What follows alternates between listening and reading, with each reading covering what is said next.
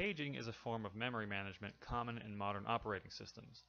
Modern systems typically incorporate paging into a virtual memory system, which involves storing some portions of memory on disk. However, we will first discuss simple paging, which takes place entirely in memory. Consider the following example. In this example, we have 32 megabytes of main memory, which I've broken up into 4 megabyte chunks called frames. Frames store pages, which are chunks of an executing process. Assume that processes make the following memory requests. A requests 12 megabytes, B requests 10 megabytes, and C requests 2 megabytes. A 12 megabyte request can be split into 3 4 megabyte chunks. So we will have a process A that is divided into 3 pages. The first page, which is page 0 of process A, will go in the first available frame in memory. The next page of process A, page 1, will go in the next frame, and the third page will go in the frame after that. Now, so far, it just looks like we're filling in memory sequentially, but later we'll see how things get more interesting once processes get removed. But for now, let's finish processing these requests. So B is requesting 10 megabytes of memory. This cannot be evenly divided by 4. So the first frame that is available here will contain the first 4 megabytes, the first page of B. So we'll have a page B0 here. Now the following page of B has also 4 megabytes. And so we have 10 megabytes total. We have 4 assigned here, 4 more, that's 8. We now have 2 left. So our third page, B2, will only take up half of this last frame. But as usual, we've assigned this whole frame to process B. So this empty space is another example of internal fragmentation. So the internal fragmentation is what we're seeing here in this box here. Next, process C requests 2 megabytes, and so it only needs 1 frame, and it will only take up half of that frame. And now we have a memory that is mostly full. We have 1 free frame down here that could still hold up to 4 megabytes.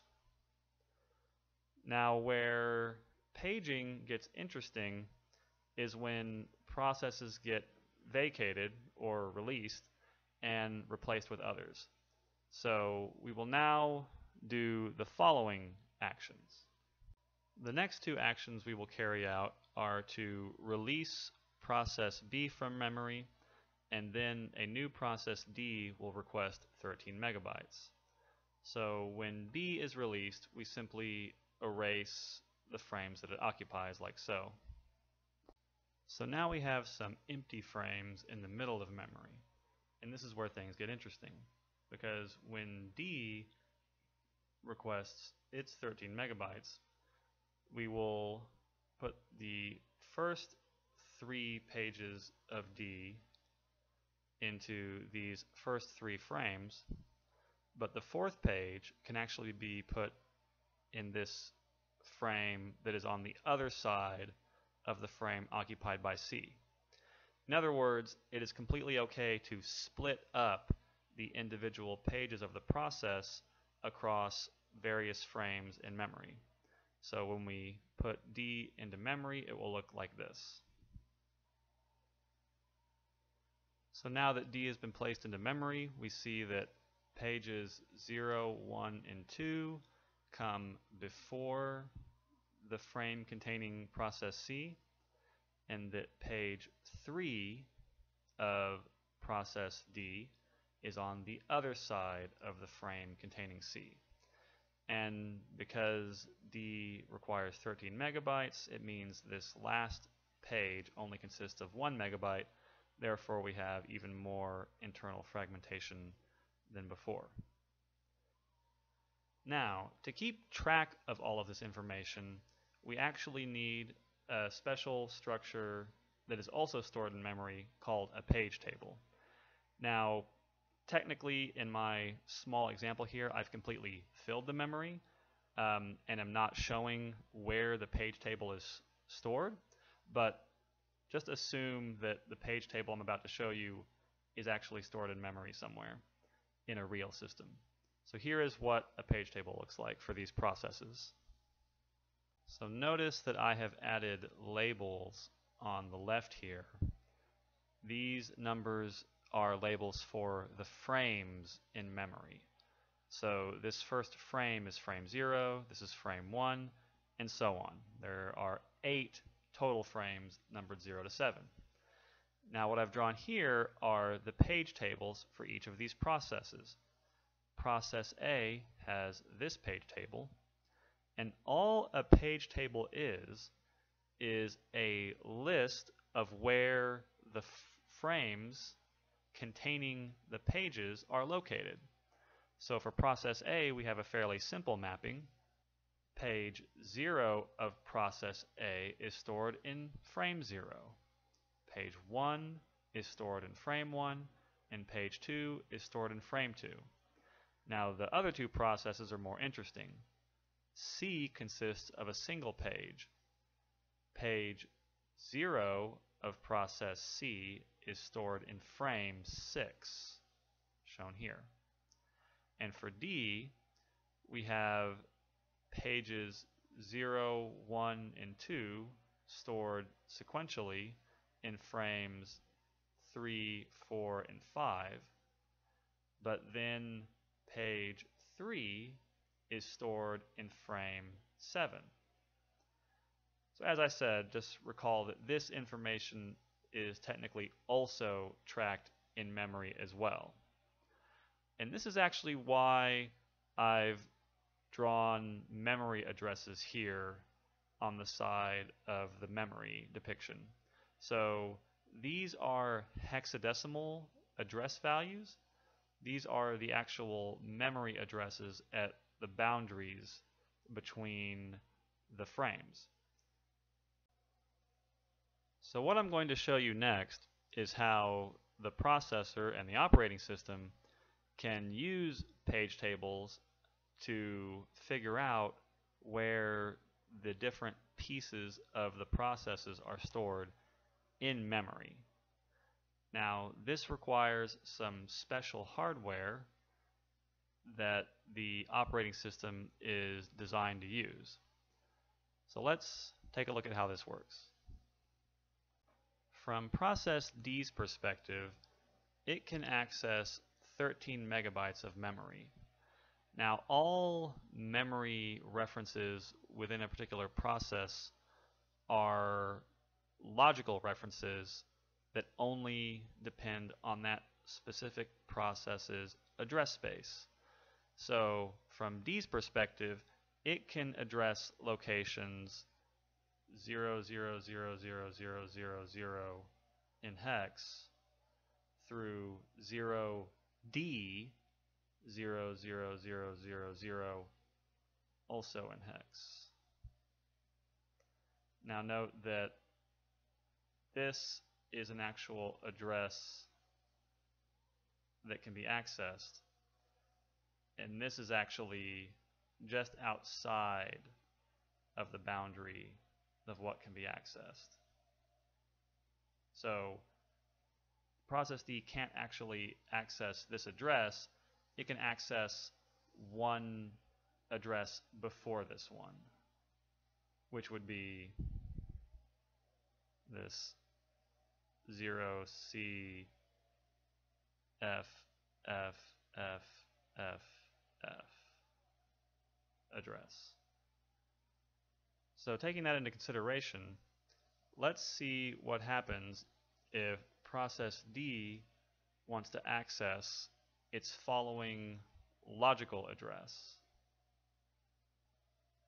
So this address starts with 0C, which, if we simply think about how these numbers increase, if we were within the first 4 megabytes of these pages, we would have an address that was less than 040000.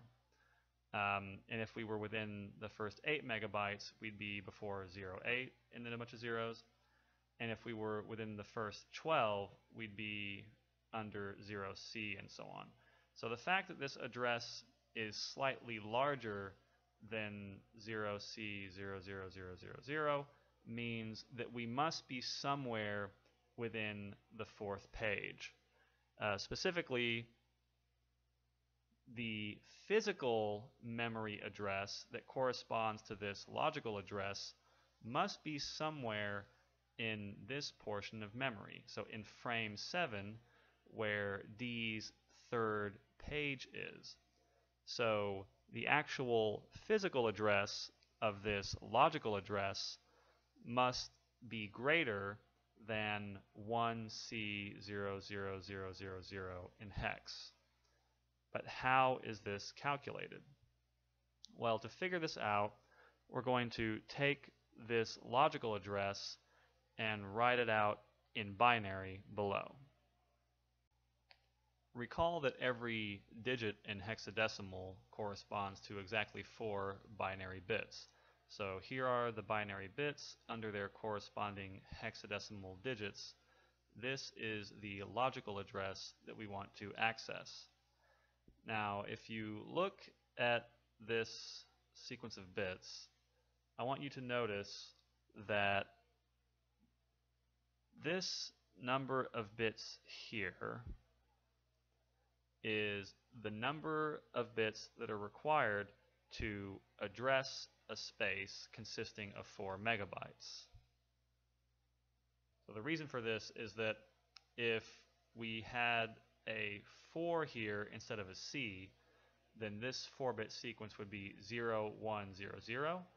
And so the fact that the 1 is there accounts for the 4 megabyte portion, and all of these remaining bits are all the different offsets within a 4 megabyte frame that you could access. So essentially, these first few bits can represent a specific frame in memory, meaning one of these horizontal dividing lines or one of these starting addresses. And then all of the remaining bits can be the offset within that particular block. So if this first sequence of 6 bits corresponded to the start of, say, this memory frame, then this sequence of bits here would be starting from this point in memory and moving forward by this many steps, the 00570. Now there's actually, I only mentioned 00570, but of course there's actually a 0 here as well. There's 2 bit zeros, and if we had to cast this into a hex value, it would be an additional hex 0, because we're splitting this sequence of bits in the middle of one of its hex digits.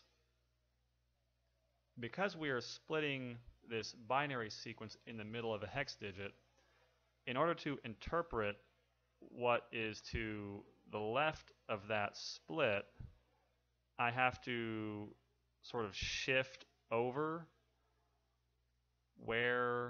how my bits are grouped in order to portray this binary number in hex.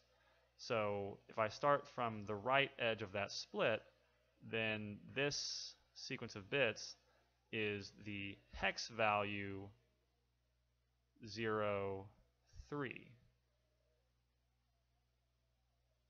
which in decimal is also 3. So what this sequence of 6 bits indicates is that we want to access a memory address that is in page 3 of the process. So we're using process D for this example, and the pages are numbered starting at 0, so we have 0, 1, 2, and 3.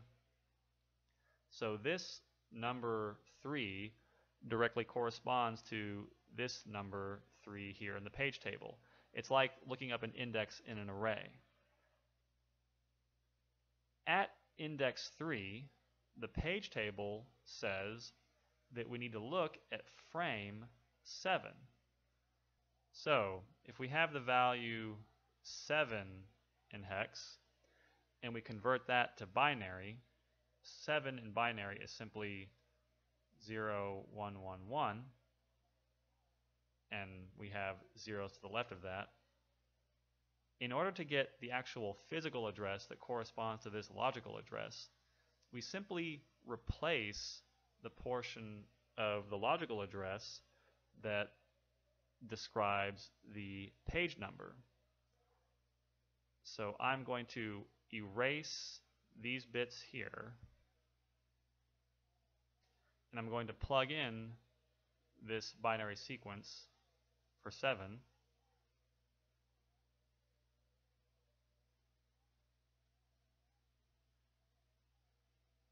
And now I need to regroup these bits into groups of 4 in order to get the hex value of the overall sequence.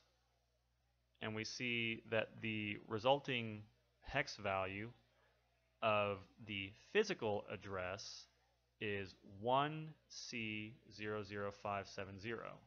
So as we expected, the actual physical location of that logical address was going to be somewhere in page 3 of the process, which is in frame 7 of memory. So this memory address here is 1C00000, and it turns out that this logical address we're trying to access is slightly after that, at 1C00570. So just below that address. And that is how paging is able to take a logical address with respect to a process and use a page table and decode it into a physical address in memory.